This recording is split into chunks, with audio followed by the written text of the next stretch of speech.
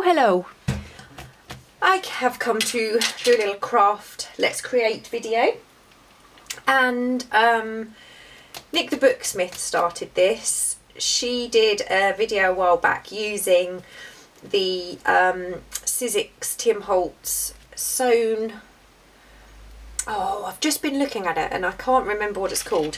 It's got little slits in for you to pop things in, and it's got faux stitching around the side, and it was marvellous. So the first thing I did was went onto the internet to see if I was going to buy one, and I am absolutely on a non-essential spend freeze, so I couldn't buy one. And I've seen someone else use it recently and it just made me want it again, so I decided I would make one, and here I am today to show you how I did it. It's really straightforward, but there is a little stopper in the bottom here, so your bits aren't going to fall out, and I've just popped these few bits in so you can see. This one obviously will come all the way through because this will be glued to a page, so I'm not worried about a little stopper there. So let me show you how I made it. You'll need a cutting board. This is obviously not working perfectly, but you do need one really with the little guides here. And I haven't got any craft cards, so I've pulled a page out of an album which I'm using. So the first thing is just simply cut this 10 centimetres by 13 centimetres, and I have no idea if this is the right size because I've never seen one. This is just my version, so I don't know if this is right or not. Now this is an X-cut ruler, and it's the centering ruler. It's the one with the metal edge. I had to buy this recently because my last one kind of died a death really. Yeah, so I like this ruler because it's got the guides on it. You can obviously measure, you do not have to have this ruler. But what I did was I've just gone 2 squares in and I've drawn a line, and I'll do the same on the other side. This is quite quick, so hopefully we'll get this done really quickly today. And then what I did was I come down 3 squares from the top. Did I? Or did I come down 2? What did I do with it? Let me check. Yeah. So it came down 3 squares from the top, and then I did 4 squares for 3 more lines. So there's 1, 2, 3, 4, and then I draw my line, and the same again. Now, because my cutting board is not perfect, some of my cutting lines are not perfect, but you know, I quite like it. So on the back you will have something that looks a bit like that. Now comes the cutting board, and this is the bit that's going to be a bit difficult for me because I have my head right over the top of this so I can see. Let me just make sure. Yeah, right. So what I do is line up my guide with my first line. I bring my trimmer down and line it up with the side line that I've made, and then I push it in place and I drag it to the second guide. Then I very carefully lifted that up and moved it along, and again push it down and push it back. Now I can't stick my head right over because you'll see I haven't had my roots done. And that is how I cut my little pockets. Oh. Now I hope the fact that I haven't stuck my head over, they're fairly even. They're not too bad. They're not too bad. So now we have this, and learn from my mistakes. This is probably when you want to ink these bits here, not when you've got it. When you've got the little, I'll show you the little flappy bits that I'm going to stick inside in a minute.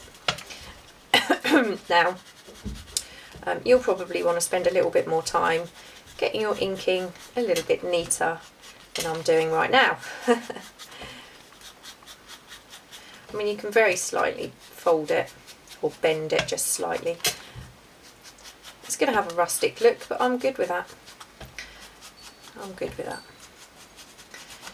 Now before I ink around the edge, I'm going to take my small corner chopper and I'm going to go around those. Now I'm going to ink the edge, and because it is craft card, I'm using the ground espresso. I'm not using vintage photo. I want this to have quite a dark look. I know the vintage photo looks pretty cool on the craft, but well, this is not craft card. Same colour, same meat, different gravy, as they say.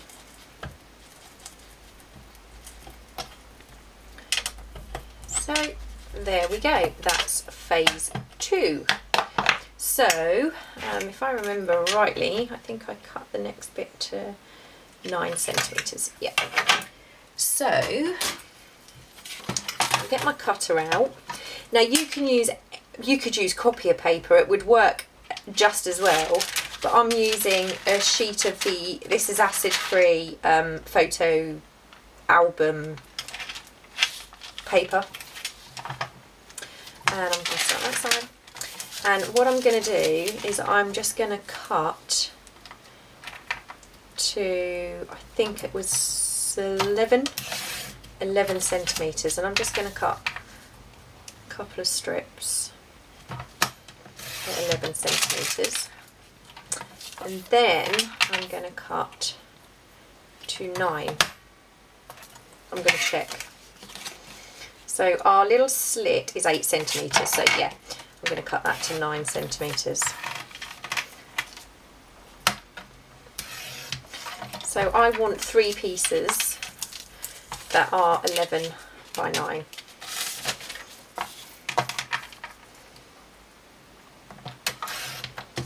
Okay, so let's get those bits out of the way so I don't get confused, because it doesn't take a lot. So now I'm going to take each of these pieces and I'm going to fold it up to and leave about 1 centimetre. I'm not going to be measuring this. About 1 centimetre. And this is going to form our little pockets. Our little hangy pouchy things that we're going to put onto the back. So you start from the bottom. It's the most logical way to do this. And I'm just going to run a little bead of glue on either side of the slit, like so. And then I'm going to take one of these, and I want the smaller side, and I'm going to pop that along there, and then I'm going to fold that down, and I'm going to push that into place. Just going to hope that's not... Oh, I need another one now, because I shouldn't have put one on here. I should have put it on here. Yeah. Another Tracy Fox mistake. So now I'm going to cut. I'm going to cut that next piece that I need. Oh, I need it back. Hang on. No, I wanted this 9. So ignore the last few seconds. Where did that go? Is that it? Yeah. You don't need one here. You don't need one there. You do not need one on that bottom pouch. On that bottom slit, sorry. But there you go. You like to see my mistakes. There's another one. There's another one for you. So I'm going to put this one down.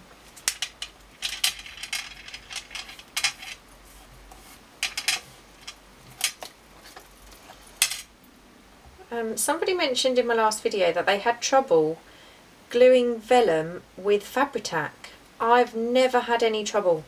I mean, this is very similar to vellum, and it's sticking fine. So I'm not sure why you would have a problem. it's not something I've ever had, unfortunately. Maybe if anybody else has, you might want to leave a little comment saying how you've overcome that. I've just not had the problem. I think as long as you don't slide it around too much and you let it dry, which obviously is going to be a bit difficult doing this tutorial.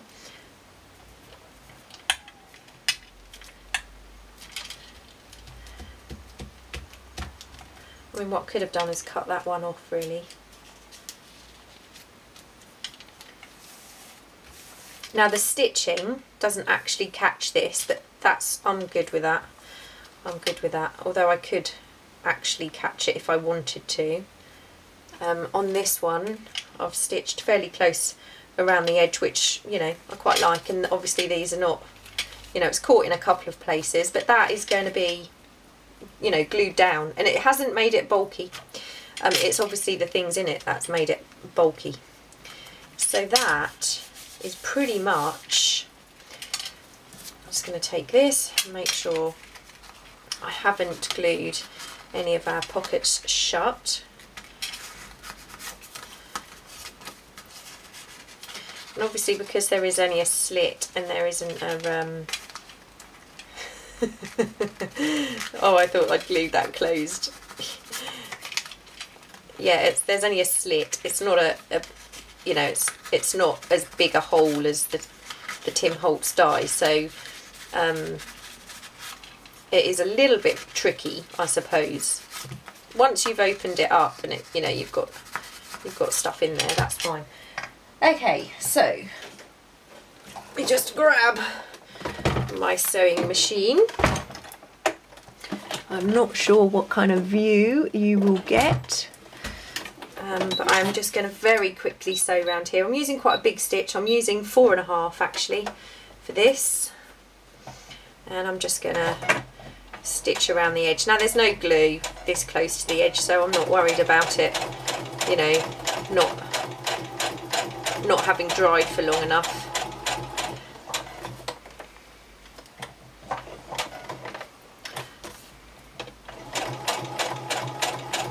It's a bit odd sewing at this angle.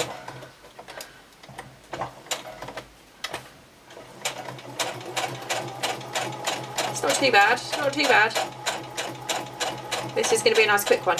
If it's quick enough, I'm going to come straight back with how I cut down that envelope. And that will be another very short one, which I'm sure many of you will be pleased to hear.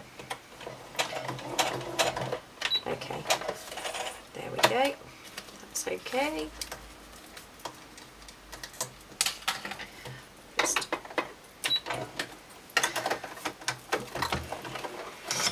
Okay, so I'm going to show you how I made that. It's again very simple, just a piece of, just a piece of offcut really. So what did I make this? I made this 6 centimetres by 3.5. So let's get rid of that. 6. I put a brand new blade in for this, and I can already feel that it's not, you know, brilliant. So this piece I'm going to make 5 by, I don't know, let's make it 5 by 2.5. Doesn't have to be perfect, because obviously we're not using the die, so it's not going to be perfect, is it? And I'm just going to trim the corners off, and I'm not even going to measure or, you know, try and do this in any what's it called? I'm not going to do it proper. I'm going to do it by eye, and then glue these 2 pieces together once they're inked. I mean, you know, how quick has this been? It's not taken very long. In all fairness, the die is probably quicker, but this is hand sewn now. and I would stick that there. Now what I was going to do is on this one I was going to pop a little metal embellishment. The thing is, I need to make sure I can get something behind there. Yeah. Okay, so you could just pop on a card plate there, which would do the job. Absolutely. I would like to use the metal one, and I'm using Fabri-Tac. Probably glossy accents would be better, but it always takes me half an hour to get glossy accents out of my tube, and I haven't got a pin anywhere to hand, so I'm going to use Fabri-Tac, and I'm pretty sure this is going to hold because I've used Fabri-Tac for metal embellishments before. This is not again, this is a fake Tim Holtz, and it's very lightweight. So I'm just going to hold that in place, and I'm going to hope that my little piece of card, once I've decided what I'm going to pop in there, will still go in. Now it's glued. Now obviously it's going to take a little bit longer to dry. Yeah, so I can still get something in there. I'm very happy with that, and I actually really like it. You could pop a picture, anything in there. So let's just take our little bits out, and obviously nothing's going to fall through because we've got our little, I mean, you could use tracing paper, you could use, like I said, copier paper. It's not something that's going to be seen, it's not something that anybody is going to look at the back, so you could use absolutely anything you like. And that is our little, maybe I did glue it a little. No, I didn't glue it. It's not glued. However, it does look like this pocket is slightly shorter. Yeah, I think I made them 12 centimetres by 9 centimetres. But what you could do, easily solved, is just swap over where you put things, and then that's not going to hang out at the top now, is it? So there we go. That's my fake Tim Holtz pocket thing. I hope you found it useful, and I hope I didn't mess it up too much. And hopefully, I'm just going to check whether my daughter's home from school, because my other half was ready to meet her and shush her just in case, because they always come in and go, "Hi, Mum," top of their voice. So that's that, and I will be back hopefully in a few minutes, and we will cut this envelope down. It's really straightforward and fairly nice to do, so I'll show you how I do that. I will speak to you very soon. I hope you're having a fantastic day. Bye.